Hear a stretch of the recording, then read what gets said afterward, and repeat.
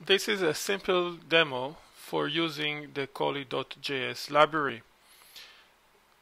This is the output of this code sample. In order to create animations, we first need to create a div in order to specify where we want the animation to be rendered, to be displayed. So I create a small div element with the ID drawing area. Then I refer that ID over here when getting the reference for the DOM object that represents this specific div. Here we invoke the add method on the image manager object in order to add images we want Collie.js to use. So in this code sample I use one image.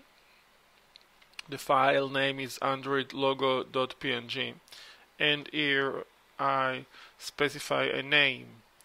This would be the name of the image, a name I will use later in the code itself.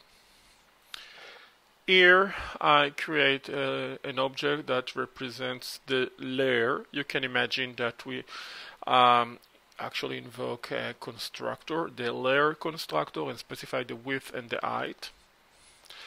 And layer is assigned with a reference for an object that represents a layer. Here you can imagine that we create a display object. It is an object that represents the animation that takes place using the Android logo.png file, or let's say using the Android image. So we actually pass over to the display object function an object that represents an animation that simple animation that includes an image, rotating image. We specify the X and the Y where the animation should be displayed, and here we specify the image to be used in that animation. So here in this code sample we use the image, its name is Android, and we ask for a rotation with a velocity of 80, and we want that image to be rendered in the middle of the layer we are going to use.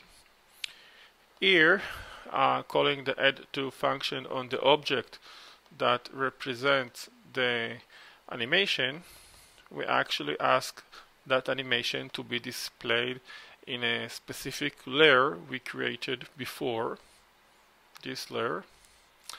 Here I ask to add that layer to the renderer object, an object that's responsible for the entire animation, all animations on screen.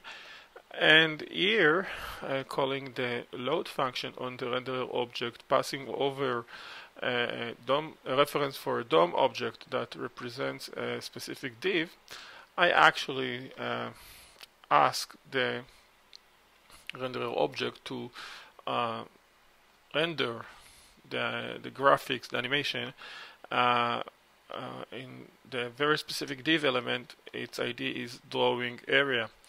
When I call the function start, the renderer starts working, and we get to see an animation, a very nice animation on screen. This is the outcome.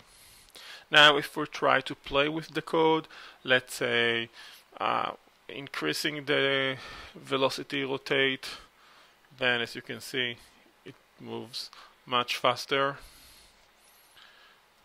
Let's make it slower.